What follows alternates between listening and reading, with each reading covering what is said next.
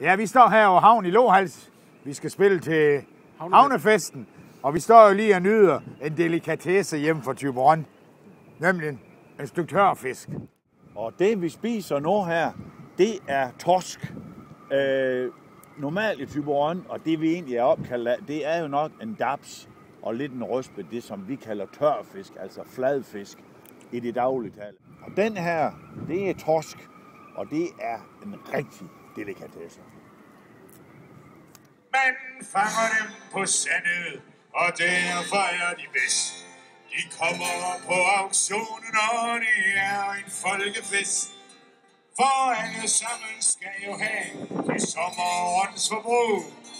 Og derfor rives alle væk og sælges i nu, som en hjertelig mexican.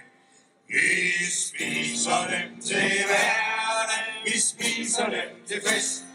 Vi spiser dem om sommeren for deres smag, og de er bedst. Vi spiser dem med velbehag og ikke under 10.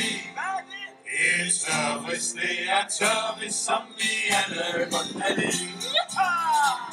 Når folk har fået købt sig et par kasser med og en, så tager man hjem og renser dem, og ofte bliver det sent. For de skal bundes store tog og salges i et døgn.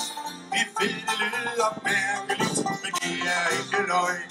Vi spiser dem til hverdag, vi spiser dem til fest. Vi spiser dem om sommeren, for deres smag og deres bedst. Vi spiser dem med velbehag og ikke under 10. Det er tørfisk, det er tørfisk, som vi alle godt kan lide.